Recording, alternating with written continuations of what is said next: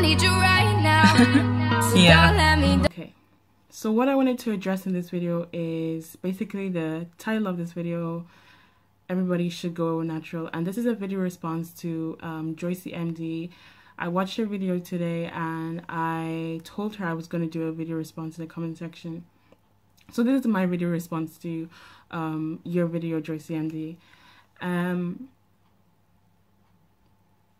What I think about this topic is, okay, so we're going to start with me before I started my hair journey. When I started my hair journey, I was not passionate about natural hair. I was not enthusiastic. I didn't care about my hair. I didn't care for my hair. I didn't maintain my hair. I was literally in and out of protective styles. And back then, it wasn't protective style for me. It was my go-to style for me. I would always rock braids all the time. So once I started my hair journey, I was filled with so much excitement. I was filled with so much enthusiasm, with so much passion. I felt so good about myself. I felt like I discovered a secret about myself, and the best kept secret about myself.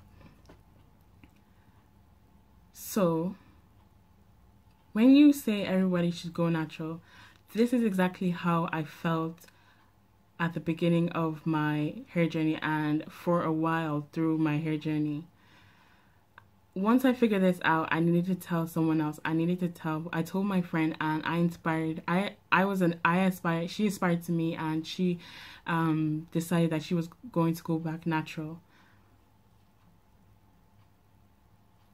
When I started my hair journey, and for a while through my hair journey, I felt like everybody should go natural, because I felt like, because it made me feel so good and it made me feel so great about myself, that I wanted everybody else to go back, every black person that I knew to go back natural, because it just made me feel so good about myself, and I never felt so great about myself, and it coming from myself, that I felt so good about myself.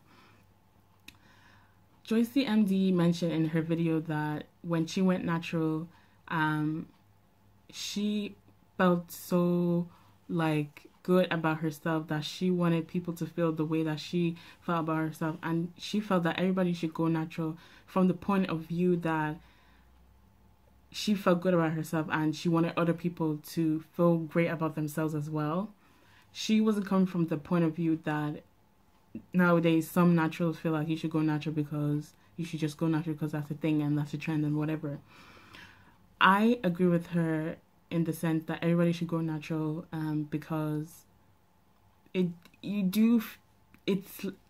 can't explain it, but it's just a journey where you have to go. It's your own journey where you find out things about yourself that you just never knew about yourself. It's more than hair. It provided me with so much confidence. Yes, it was a struggle at the beginning, and for a while it was a struggle. I made sure that I rocked my hair every day until I felt comfortable with myself. Every day until I felt comfortable with myself. I didn't feel comfortable with my natural hair, and I've mentioned this in other videos. If you have watched my other videos, I've mentioned this a couple of times. I was not comfortable with my natural hair, and I didn't feel liberated or confident in myself after doing my big chop until 7 months later after doing my big chop. But I gave myself the chance to get used to and to go through the struggle and the trial and errors that came with cutting off all my hair and getting to know myself again and getting to know myself naturally. I gave myself time. Now, people only see the outcome of what we have done and what we do weekly, daily, and monthly to our hair, and what we do to our mindsets. They don't see what the struggles that we go through. So when people say they're struggling with their hair, I get it. I understand where you're coming from. It can be a struggle sometimes. But nothing that was worth it ever came easy. Nothing that was worth it ever came easy. When when it's hard and it's you have to struggle through it, that it is definitely going to be worth it in the end, because you are not putting all this effort and going through all this pain, and not pain, but you know what I mean when I say this, to just end up with nothing. It doesn't work that way. And like I continue to say, what you put out there is what you'll receive back. Another thing that JoyceMD mentioned in her video is that she has seen a lot. Her mindset has changed, and she feels that not everybody can go natural. But the term even to go natural doesn't even make sense. The correct term to use is everybody should go back to their natural states. You were born, you came into this world naturally. You are natural. You came into this world naturally. You can only go back to your natural state. You can't go natural. You were natural when you came into this world.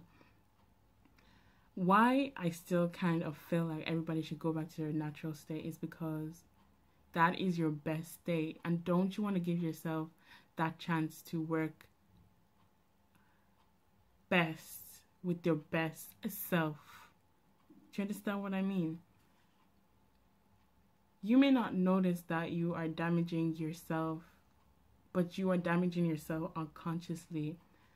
You don't know who else could be looking up to you, and they're saying, oh well, my natural self must not be the best state of me, when in fact it really is. And you're giving that message off. It's more than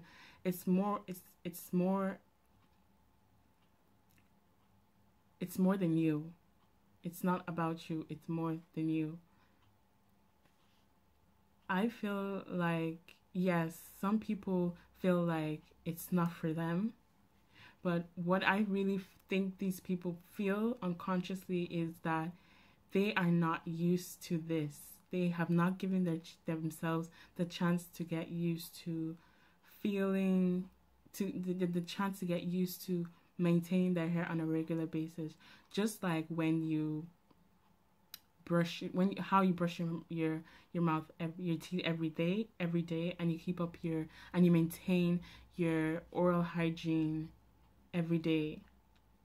You have to pay attention to your hair. You have to listen to your hair every day, every week, every month, and listen and get to know your hair. Give your hair a chance.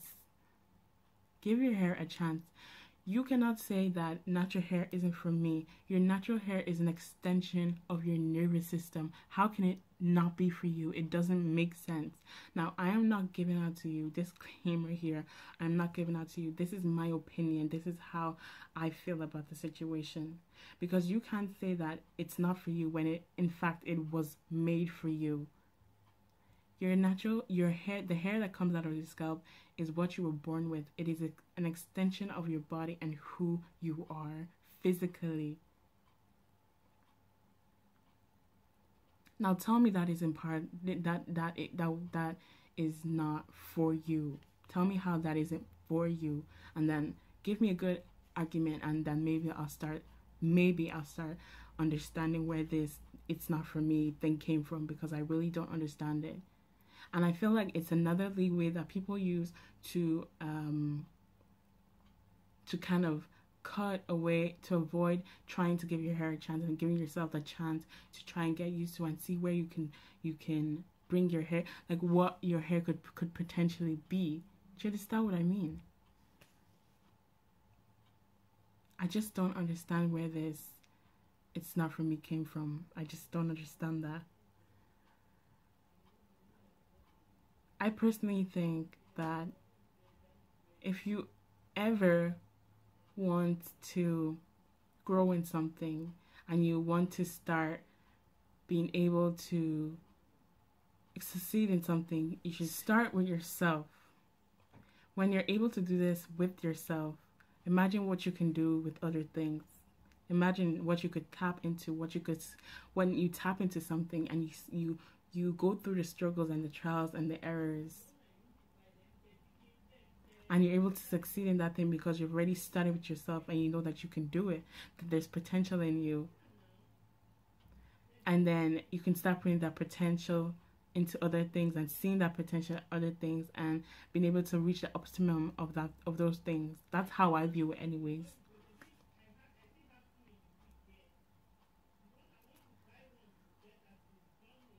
So that's my video response to JoyceMD's everybody should go natural video. Before you say it's not for you, please evaluate the problem and the issues that you're going through before you ever say it's not for me. Relaxers, chemicals, they're damaging, and you are avoiding this fact.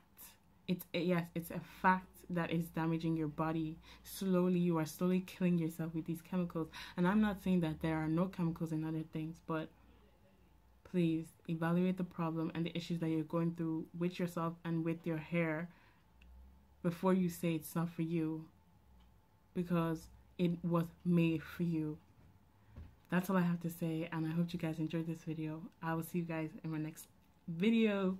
Bye guys.